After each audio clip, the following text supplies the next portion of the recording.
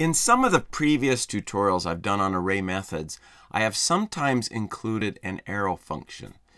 In this tutorial, we are going to take a look at the concise syntax offered by arrow functions. Welcome to another tutorial from All Things JavaScript, where we help bridge the gap between novice and expert. Now, arrow functions really provide two advantages. First and foremost, it solves this binding complications that occur with regular functions. Now, arrow functions also provide a concise format. We're going to focus on the concise format, as that is what you need to understand to begin using them. Understanding this and the complications surrounding it would require multiple tutorials that I will need to create at some point. Or you can take my advanced course, and a link's provided in the description section. We go into a lot of detail about this and this complications. Now, once you understand arrow functions, should you switch and use them exclusively?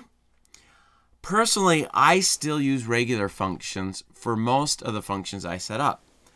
I think they are easier to read. I tend to use arrow functions when I need to pass a function into another function, so using the advantage of first-class functions which JavaScript offers, or I want to take advantage of the this binding that arrow functions offer.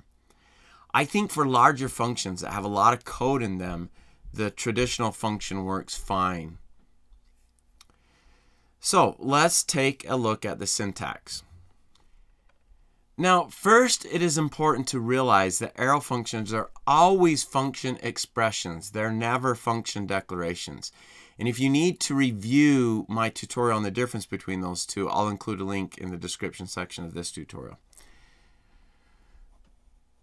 So right here we have a function declaration. Now, to make it easier to understand the conversion to an arrow function, let's first turn this into a function expression.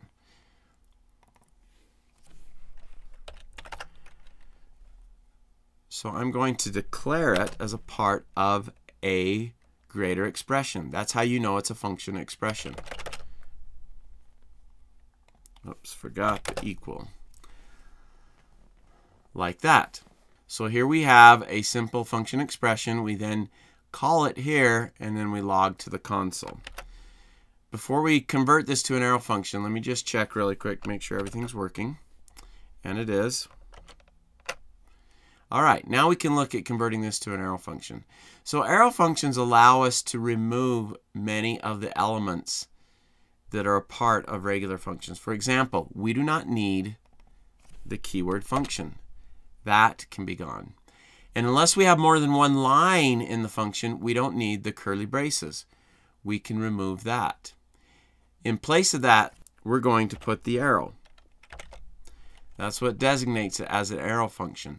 We also don't need the return keyword unless we have more than one line in the function, because it will assume that we want to return the value that is generated by that function. And then I'll just remove this last curly brace. So there is the same function expressed as an arrow function. We're assigning it to a variable, therefore it's a function expression. Here's where the function begins. We have the parentheses. And technically, with a single parameter, we could eliminate the parentheses if we wanted to. Then we have the arrow, and then we have the body of our function. And by default, it knows to return the value that's generated there. So let me save that, and let's just take a look and see if that still works. Refresh it, and sure enough, we get the same thing. Now, as I mentioned, arrow functions still could have the curly braces that surround the body of the function, but that is usually done when there is more than one line, and it would require us to use the return keyword as well. So here's a situation where we may want to use the curly braces in the arrow function. I'm going to add another parameter, and this is going to be time, and then we will just include a couple of lines here. So if time is equal to day, then we turn a particular greeting. Something like this. If time is equal to night,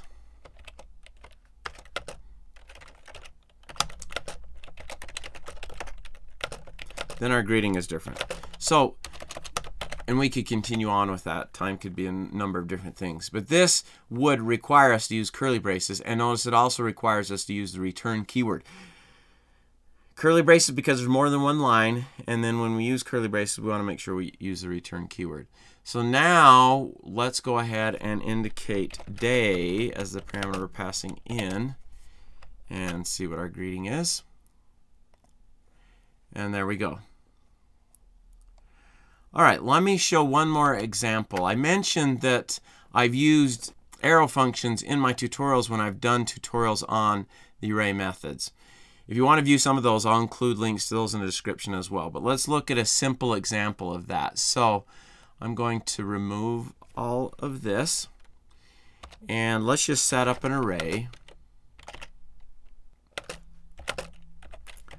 We're just going to have four numbers in it. 5 numbers. And now we're going to map this array to a new array. So array 2, the second array, map, and then the way map works, if you haven't gone through that tutorial, is we pass in a function. And as I mentioned, this is where I commonly use arrow functions, is when I'm passing them in. It's just cleaner, I think. So let's do it with an arrow function first, and then I'll show you what it would look like with a regular function. So arrow function is very concise. All I need to do is pass in the parameter. That's the parameter. And since there's only one, I don't need to include parentheses, so I even save space there. Then I include the arrow, and now what is going to be returned? I'm just adding 2 to every value in the array, and that's what will create the new array. So the new array will consist of each of these values with 2 added to it. All right, let's go ahead and log to the console that new array so we can see it. Save that, and let's take a look at it. And there's the new array, and it has 2 added to each of those numbers. Now, how would this work with a traditional function? Well, it would look like this. Specify the new array. And we're going to map, and this time we pass an anonymous function.